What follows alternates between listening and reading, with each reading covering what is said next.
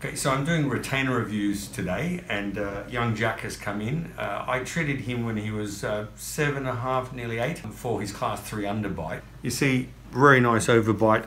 Canines had no room, but they've come in.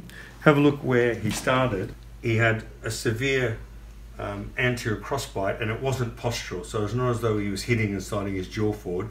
His maxilla was deficient. Now, if we look at the original OPG radiograph, those teeth had no space, not even the laterals, let alone the canines. And in the old days of orthodontics, you'd wait until all those baby teeth fell out, and then you probably have to extract 4 teeth to make room, which wouldn't really fix the jaw problem.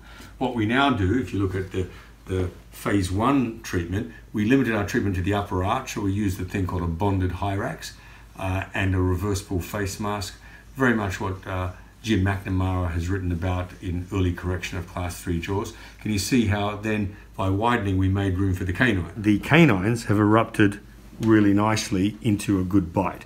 But had we not achieved a positive overbite overjet at an early age, the fate may have been orthodontic surgery on the lower jaw, extraction of teeth and dental camouflage. None of those are the ideal treatment. And I think, if you want to do the best for young kids who have skeletal cross bites with maxillary deficiency, the goal is to get in early, and the plan is, number 1, expand the maxilla, number 2, protract it. You remember that face mask you used to wear, right?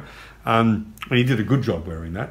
So if I have a cooperative child, we're going to get an ideal outcome. But the face mask I like to use if we have any form of vertical growth of the jaw is a face mask that doesn't have a chin cup, because the chin cup in a long face will cause the mandible to rotate back and increase lower face height. Whereas in a short face height like this, then it's quite okay to use McNamara's design, which is the petite face mask. So if you look at all the issues, airway, development, timing of treatment, definitely there's an indication for phase 1 in class 3 mid-face deficient patients, what we know as skeletal 3A. So there's the clinical tip for today.